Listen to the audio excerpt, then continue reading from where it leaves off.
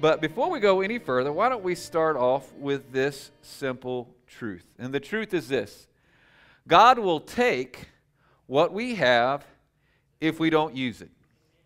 God will take what we have if we don't use it. This truth is so important that Jesus told a story about it. He wanted to make sure everybody got and understood this truth, that God will take what we have if we don't use it. And we see it in Luke chapter 19, verses 24 through 26. He's talking about this king. And it says, the king ordered, take the money from this servant and give it to the one who has 10 pounds. But master, they said, he already has 10 pounds. Yes, the king replied. And to those who use well what they are given, even more will be given. But from those who do nothing, even what little they have will be taken away. You see, it may be your money. It may be your health. It may be relationships. It may be a job. But if we don't use what God has given us for His glory, then He will take from us what He's given us. You do understand what you have been given in life, whether it be your genetic makeup, whether it be the 2 arms, the 2 legs, your body, what you have been given, your marriage, your family, your children, what you have been given, if you don't use it the way God intended, God's liable to take it. There will be a high price to pay. You're saying, Randy, what do you mean by that? Well, for example, you do understand that you are in a church that focuses on biblical preaching. You do understand that's the only definition of success when it comes to preaching. The preaching is good only, not because the preacher has a long beard, not because the music is great. The preaching is only good when it takes the Word of God and gives it to the people of God and makes it clear, makes it known, and it changes our life. And so if you've been coming to this church for 6 minutes or 6 days or 6 years or 10 years, you have heard biblical preaching. Well, here's the problem with that. God has given you much, and what God gives, He expects something in return. Notice what Jesus says in Luke 12:48. When someone has been given much, much will be required in return. And when someone has been entrusted with much, even more will be required. You see, you think you're here just to get your ears tickled. You think you're here because you want to get beat up or maybe encouraged or maybe you're just trying to alleviate some guilt or make some friend happy. You think you're here for that, but the Bible says you are being given the Word of God in clear, unadulterated language, and since you have been given much, much will be required from you. That's why James 1:22 says this, but don't just listen to God's Word. You must do what it says. Otherwise, you are only fooling yourself. And so with that truth in mind, with those verses in mind, I have a question for those of you who have been here the last couple of weeks. And the question is this: what have you done with Colossians 3? What have you done with Colossians 3? Have you made sure that you're really saved? Have you identified and defeated and killed your flesh? Have you ruined your past? Have you let Jesus live through you? Have you destroyed that prejudice that made some of you so upset last week that I dared talk about it? What have you done with Colossians 3? What have you done with the Word of God that has been planted in your heart and planted in your soul? Because if you don't do something, I'm afraid for you. You see, you're in danger of 2 Peter 2:21. Notice it says, it would be better if they had never known the way of righteousness than to know it and then reject the command they were given to live a holy life. You're saying, Randy, why would it be better for me not to hear the Word of God? Why would it be better for me not to hear biblical preaching? Why would it have been better for me not to come to the series on Colossians 3? Why? Because 2 Peter 2:20 says this, they are worse off than before. And that's where some of you are right now. You see, you think you can come to church and just ignore what's being said, let it tickle your ears, let it come into wash over you and do nothing with it, and nothing's going to happen. No. In fact, I used to say this. I used to say, hey, invite people to church. You don't have to pray about it. Just invite them to church. Just get them to church. Get them to church. No, it doesn't matter. Just come on. You bring them to church, and God will deal with them once they get there. Now, what God has been telling me lately, and I've been telling some of you, is be careful who you ask to church. Be careful. Why? Because if God's not calling them and their heart's not willing and open to listen, then they'll come to church and they'll be worse off than they were when they came. We see it happening all the time. I'm thinking of 10 people right now that are worse off now than they were when they came to Freedom Family Church at the beginning of this series. So with that in mind, I'm afraid for you. Please do not sit here. Some of you might, we're getting ready to pray, some of you might, while I'm praying, get up and quietly make an exit, because if you don't listen and you don't put into practice what God's saying to you, you will be worse off than you were when you walked in. So let's pray. Bow your heads, close your eyes, every head bow. God, your word is alive and active, and I'm praying that your word will put a holy fear, a holy reverence in us right now. That we don't think that this is some show. We don't think that this is some TV show that we can watch and just enjoy and then go off and never change our life. Oh, God, I'm asking that a holy fear of God will wash over everyone in this room, that the holy fear of God will wash over everybody that watches this video, and may they take seriously what your word is telling us today. Lord, I pray especially for those who've gone through this series and yet have never changed. They're no different. In fact, some of them are already getting worse. Oh, God, change their heart, change their life. Rescue them from perishing. Rescue them before they are destroyed. And those around them. It's in your name I pray. Amen. Now, with that in mind, let's read Colossians chapter 3, beginning with verse 12. If you haven't been here, we've already covered the first 11 verses. But let's read Colossians chapter 3, beginning with verse 12 now, because God's got some things that he wants to share with you today. And he says in verse 12, since God chose you to be the holy people he loves, you must clothe yourself with tender-hearted mercy, kindness, humility, gentleness, and patience. Make allowance for each other's faults and forgive anyone who offends you. Remember, the Lord forgave you, so you must forgive others. Above all, clothe yourself with love, which binds us all together in perfect harmony. And so what have we been seeing? You see, Colossians 3, 1 through 4 talked about how we get a new heart and a new life at salvation. And it lays the foundation for what by the way, true Christianity is not avoiding sin. True Christianity is you getting a new heart and a new life. And once you get that, though, then the Bible has been saying that there's certain jobs that Christians have to do. The Bible has been telling us through Colossians 3 that Christians have a flesh to identify and a flesh to kill. The Bible's been sitting there telling us that, you know what? We have to ruin our past, that our past should no longer be glorified. It should be ruined so that our kids and us won't be tempted to go back. We need to let Jesus live through us, and we need to destroy any and all prejudices in our heart and our life. Well, he's not done. We still got other things. You're saying, Randy, what's the first thing God wants us to do today? Well, we notice that Christians have choices to make. Christians have choices to make. Go back to verse 12. He says, since God chose you to be the holy people he loves. Now, before we go any further, notice the three key words there. As you're reading the Bible, don't just gloss over it. There's key words that should be popping out at you under the Holy Spirit's leadership. The three words that God wants us to notice today, and the three words are chose, holy, and loves. What does he mean by chose? Now, some people say, well, you know what? You don't have any free will. You know, it doesn't matter what you do, doesn't matter what you say, doesn't matter if you pray. Let me give you the biblical definition of chose. It means selected. It means to be made a favorite. It means to be called out and invited. That's what it means to chose. We see the same word in Ephesians 1:4. It says, even before God made the world, God loved us and he chose us. What? He called us out. He invited us. He selected us in Christ to be made holy and without fault in his eyes. Now, what does he mean by holy? Because we get that all mixed up. You are called to be a holy people. You are called to be holy on Monday. What does that mean? It means to be physically pure and internally blameless. What's he mean there?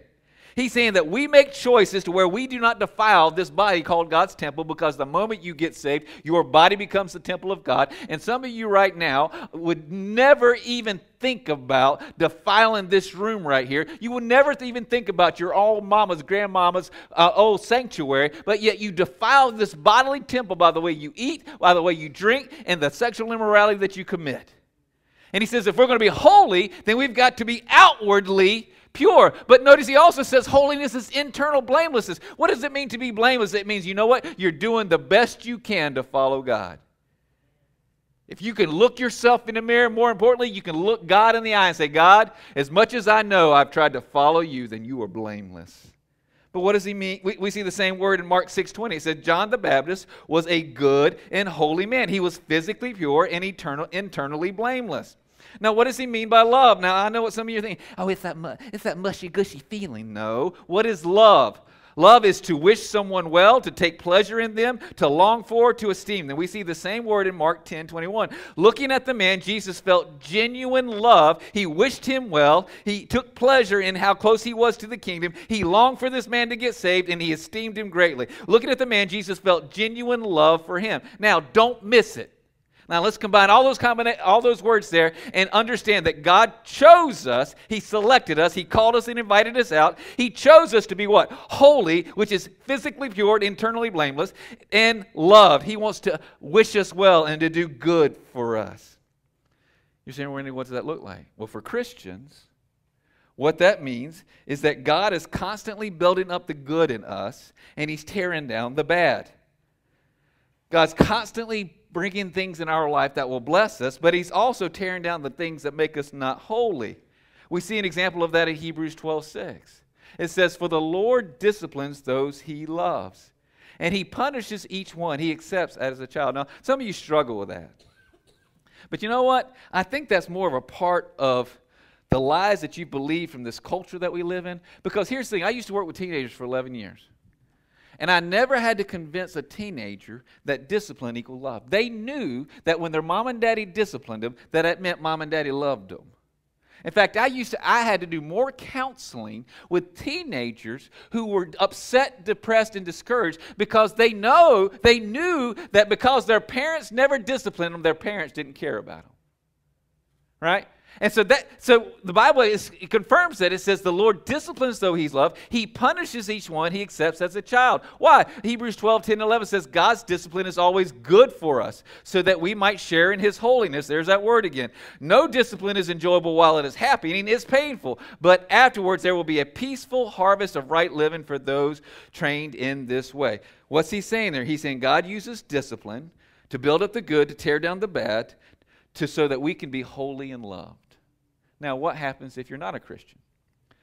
Say there's never been that time in your life where you've gotten a new heart, you've gotten a new life from Christ. Now, again, I'm not talking about avoiding sin. Some of you are really good at avoiding sin, and you're going to bust hell wide open. I'm talking about what happens if you're not a Christian. Say you say, I don't need a new heart. I just need to tweak some things. I'm just here to fine-tune my marriage instead of giving my marriage a whole new heart. Well, this is what the Bible says in Hebrews 11:26-27, how God treats you. He says, if we decide to go on sinning after we have learned the truth, there is no longer any sacrifice for sins.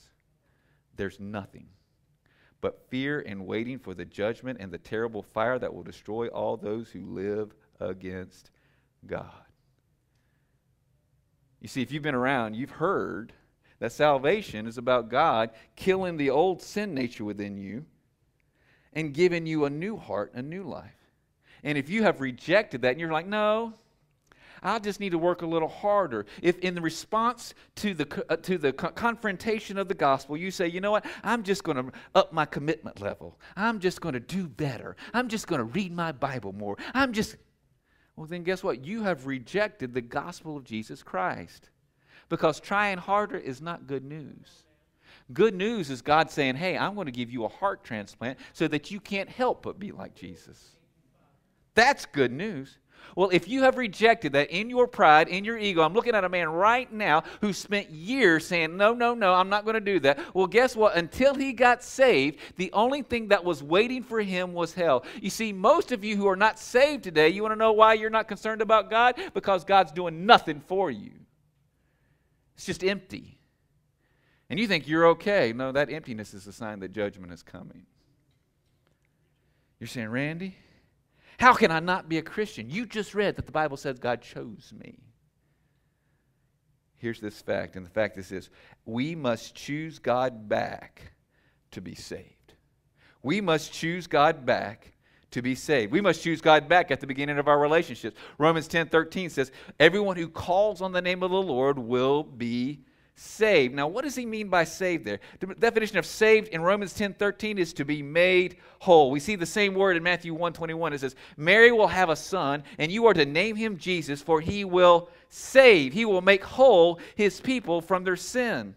You see, sin is so destructive and sin is so horrible. It takes from us. It breaks us. It takes chunks of our heart and life. And so we need to be saved from our sin. We need to be made whole again through salvation. And we must choose God back at that one time where we respond to his call on our life with a call of our own, where we call upon the name of the Lord, we ask for freedom from our sin nature, and we ask for the heart of Jesus. We ask to be made whole. I talked to a woman this week. I asked her, I said, how do you know that you're saved? She didn't sit there and talk about her sin avoidance. She didn't sit there and talk about all the things that she changed in her life. This is what she said. She says, one night back in November, I was so discouraged. I was so depressed. I was laying in bed and I was just crying. And all I could say to Jesus is, Jesus, please change me. And out of that prayer, she says, my life's never been the same. What did she do? God had selected her before time began. In that bed, in the midst of her misery, she just selected him back. She called him back. And so we must choose God back to be saved at the beginning. But guess what? We also must choose God back to be saved each morning. Joel 2:32 says, everyone who calls upon the name of the Lord will be saved. Now that sounds like exactly like Romans 10:13. But can I tell you something? It's not.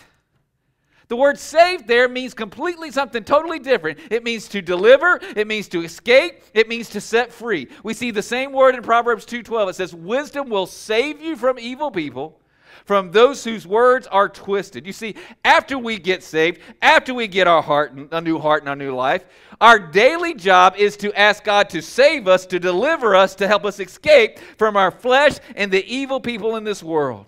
That's Colossians 2:6 says this, and now, just as you accepted Christ Jesus as your Lord, you must continue to follow him.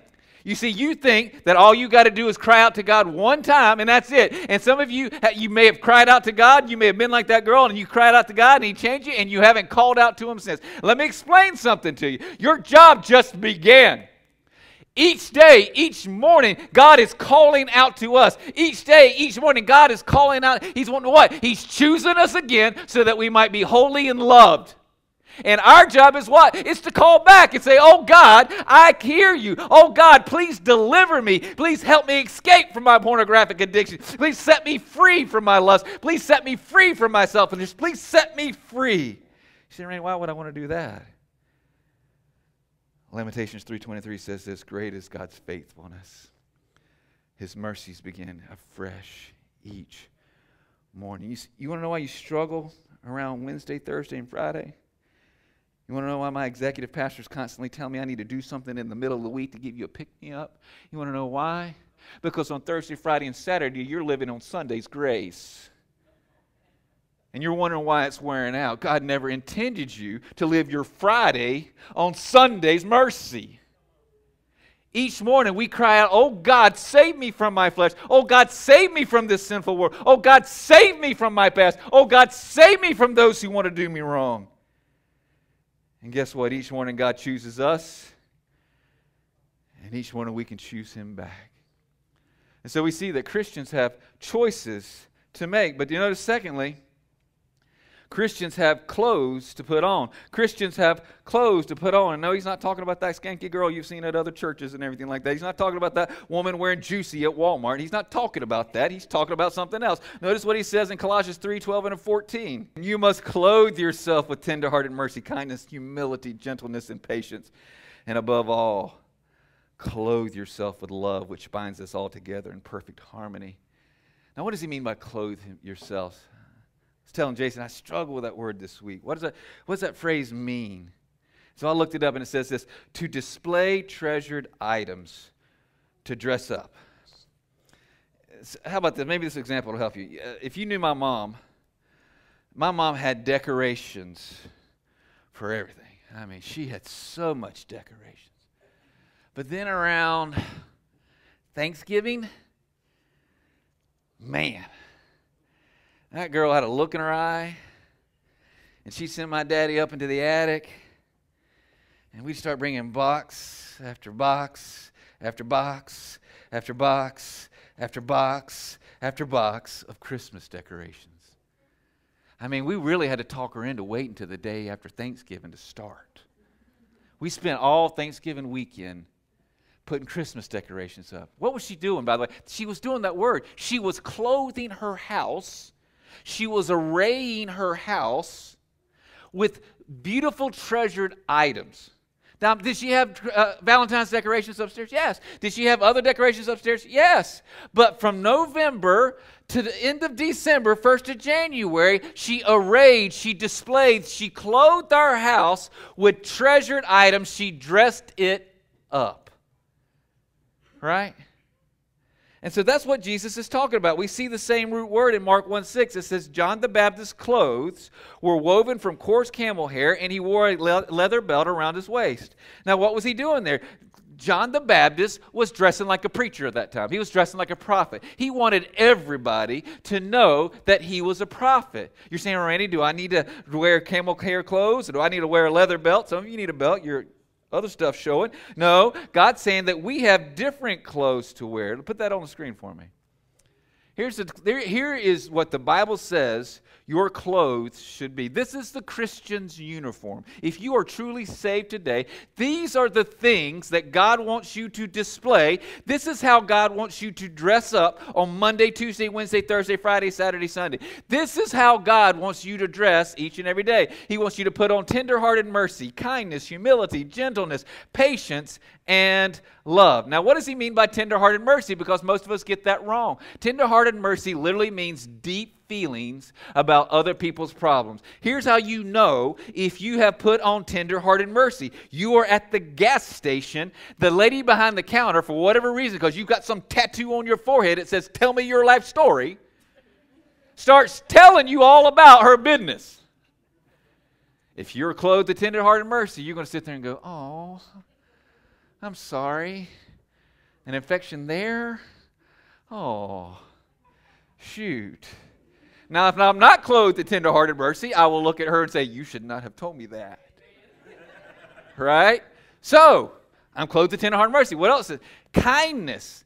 See, I never knew what kind meant. I knew when my mama would yell at me for not being kind, but what is kindness? It means love acted upon. You see, the Bible teaches that each morning God pours out love in our heart for other people. And so what I've got to do with that love, though, is I've got to act on it.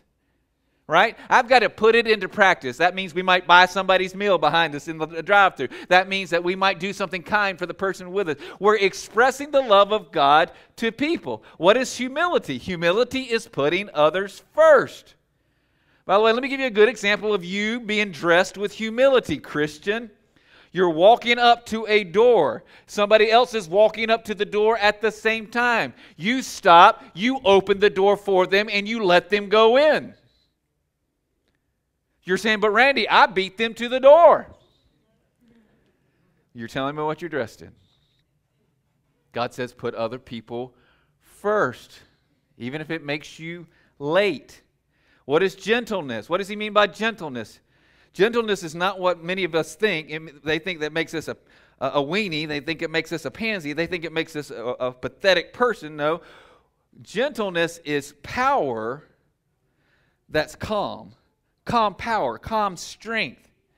Gentleness means this. You're going to know that I can break you in half, but you're going to be thankful that I didn't. Gentleness means when somebody says something stupid at work or stupid at school, and they do a lot stupid at the dinner table, you smile and you turn and you just keep it to yourself and share it with your son later. All right? It's your gentleness, right? What is patience? Patience is waiting to express anger. If you're writing notes, write this out. Jason Keller. Here's what I mean. Y'all can probably imagine what it's like to work with Randy Hand. You can probably imagine if you think stupid stuff comes out of my mouth here, you should see me in my office when he's sitting there, right?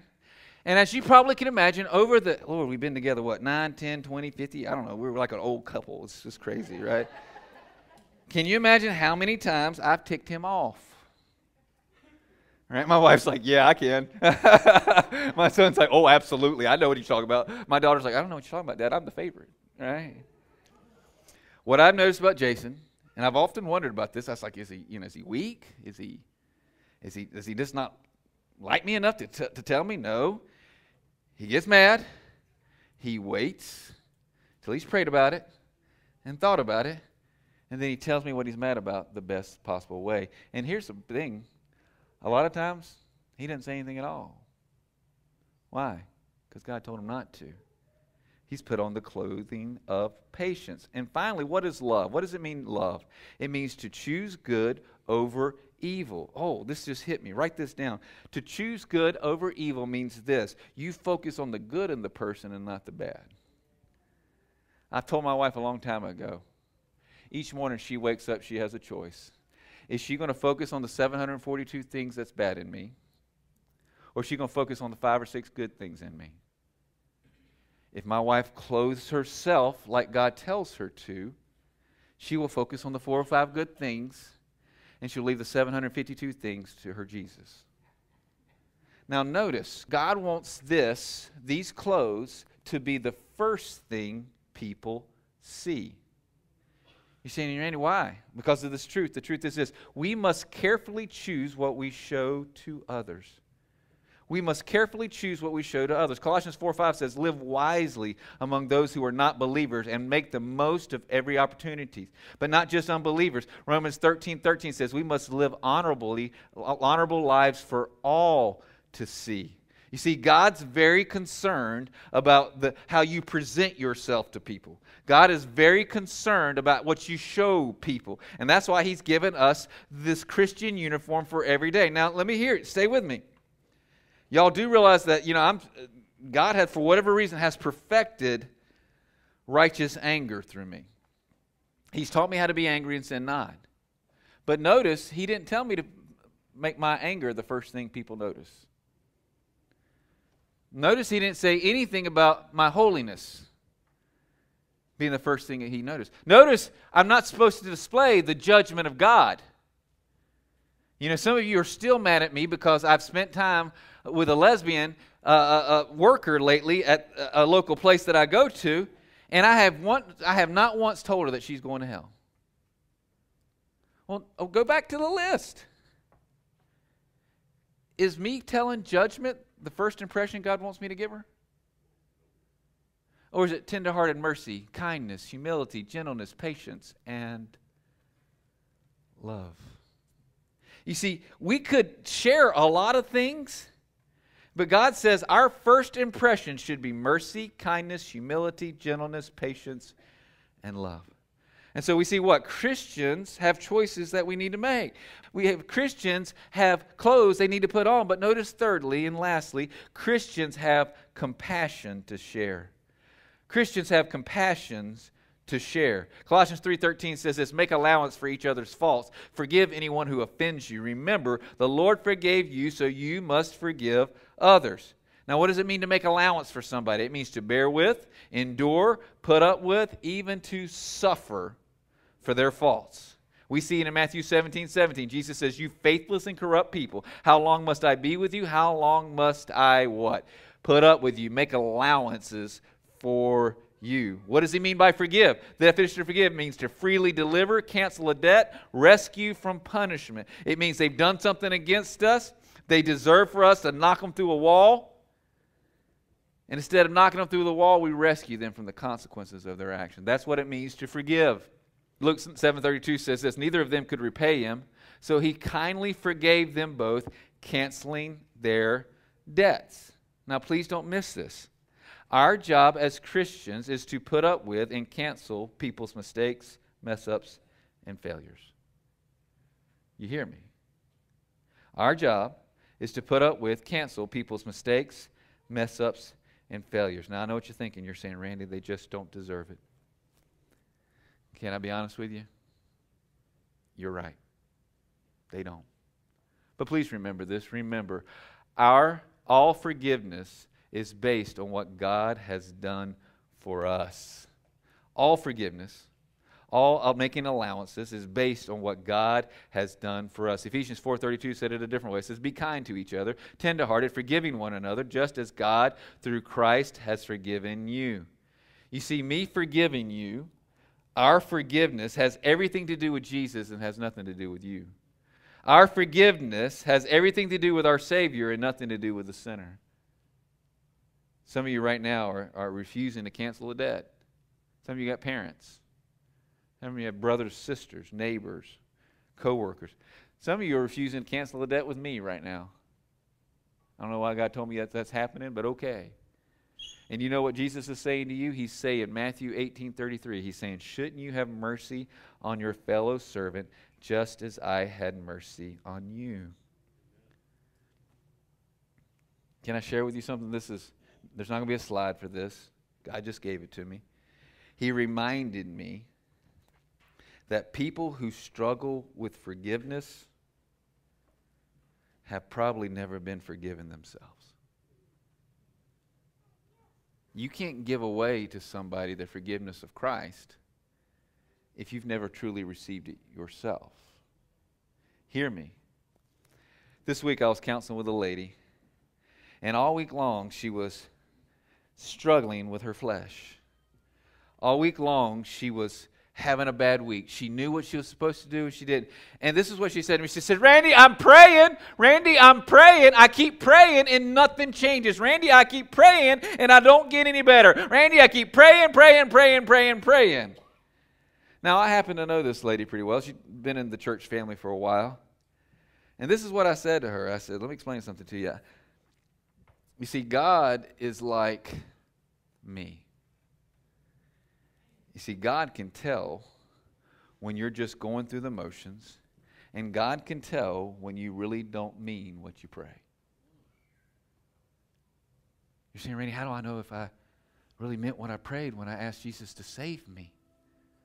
Well, look at the fruit.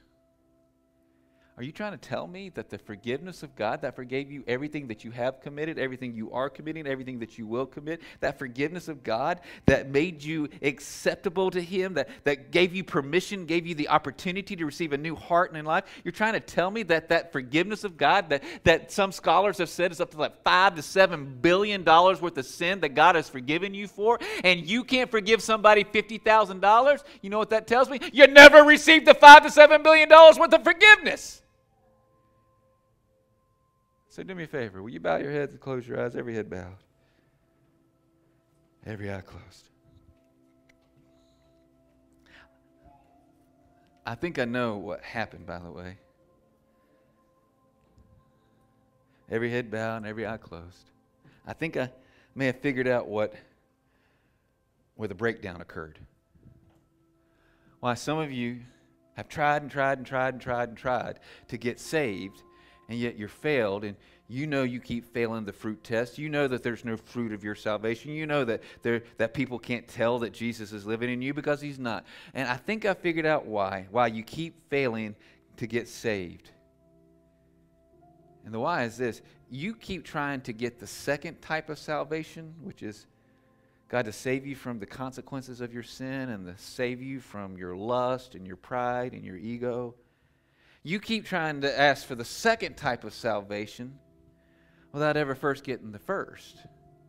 Don't get them out of order. Until you get a new heart, until you get a new life, there is no salvation from sins with an S. There is no salvation for your habits and your mistakes and your failures. You've got to ask God to forgive you for the sin nature that you have. You've got to ask God to give you a new heart and a new life. You've got to be one way and then another, like Mary said in the video. So have you tried to get the second salvation, but you've never gotten the first? Has there ever been a time that you said to God, oh God, yes, I mess up. Yes, I do wrong. Yes, I sin. But God, the problem is me. I'm just infected. I'm just impure. I'm just depraved. As Psalm 51 says, I was conceived in sin and I ain't never stopped. I received a sin nature from my daddy. Have you ever had that time where you said, Lord, I'm not going to talk about specific sins. I need you to fix me. I need you to make me whole. I need you to replace that old depraved heart with the heart of Jesus. Has there been that time? Because stop dealing with your lying. Stop dealing with your cheating. Stop dealing with your lust until you deal with your heart. And right now, in this moment, you can get a new heart.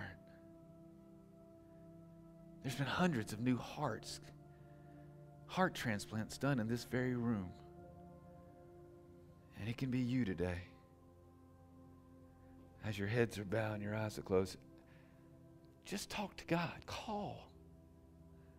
He's already selected you. He's already chosen you. He's already invited you. Now you just need to call back. You need to receive His invitation. You need to let Him choose you. Stop listening to my voice and just start talking to Him. Just say, God, I need you to heal me. I'm broke from the inside out. Oh, let me pray for you. Dear God, I just thank you for your love.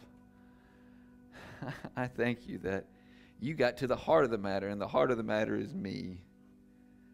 And that, Lord, that's why I could get saved at 5 years old. Not because I knew all about my sin, not because I had done a bunch of sin.